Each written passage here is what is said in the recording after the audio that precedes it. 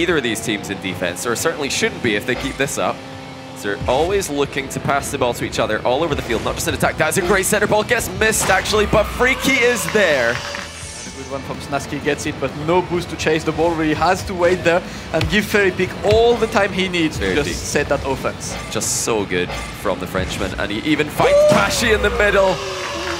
Fairy Peak from one end to the other, dribbles one player, passes it to the second, and Pashy had Maestro beat by a mile. 2-0 Vitality. Accurately. Yeah. There's no two ways about it. It's 2 players up now. Maestro is alone in the back. Can he deal with this Vitality lineup? Not as far as Freaky. He's looking for a double. He puts it in! There's only one defender back. That is I preferred that play to going than rather going for the shot. He pinches that ball and puts it down for Pondex, who's going to be arriving, and he's going to equalise. What a goal that was.